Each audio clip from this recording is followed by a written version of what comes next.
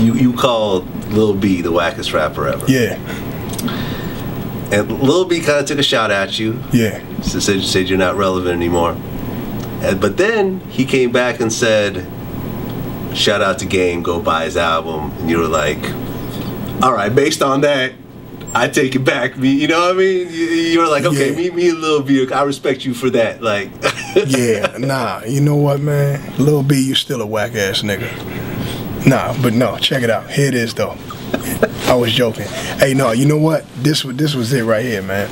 Lil B called me, man, and he was like, man, Game, I'm a fan.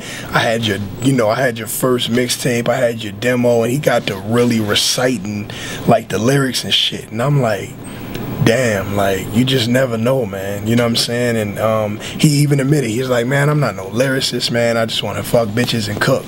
That's it. And I'm like, yo, I respected that. You know what I'm saying? Because even Lil B, no, he not a lyricist.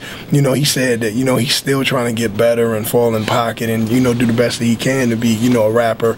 But he looked up to me, man. So, you know, I had to, you know, retract that, man, just because he was a good dude, man. So it's all love with Lil B, man. He do his thing, though. And, you know, Lil B, you know, he'll fuck your mom, man.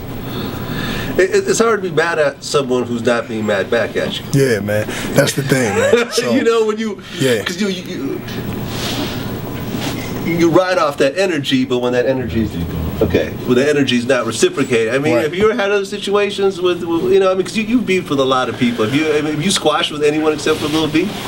You know what? Currently, man, all my beefs are squashed, man. All of them. Yeah, man. Unfortunately, you know what happened today? You like our last interview, unfortunately, man, you got me in trouble with Mr. C, man.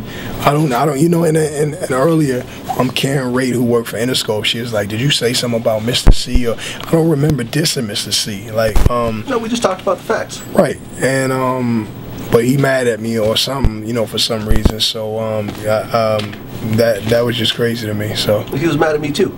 Yeah, we worked it out on the phone. That's crazy. Mine didn't get worked out yet. You see? I'll reach out to him. Yeah. I'll fix whatever. Mr. C a cool guy, man. Yeah, you know he's what I'm cool. saying? He's a legend. Yeah. You know what I mean? Life is too short to be beefing, man. Yeah, man.